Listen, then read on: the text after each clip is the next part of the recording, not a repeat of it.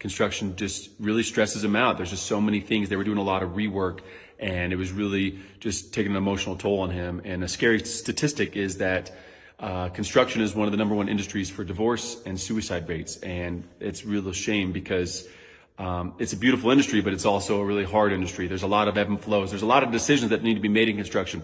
How the steel sits, how the glass on your elevator sits, how the tile lays, what color Schluter you're going to use, what color grout you're going to use, what's the hardware for the cabinets, what's the color hardware for the cabinets, what are the door stops. All these things, there's tens of thousands of decisions that need to be made and hundreds of people that come and go through these construction projects.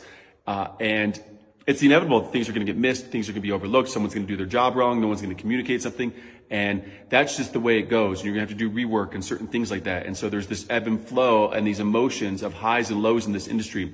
And if you allow yourself to ride those waves and constantly be in this emotional up and down,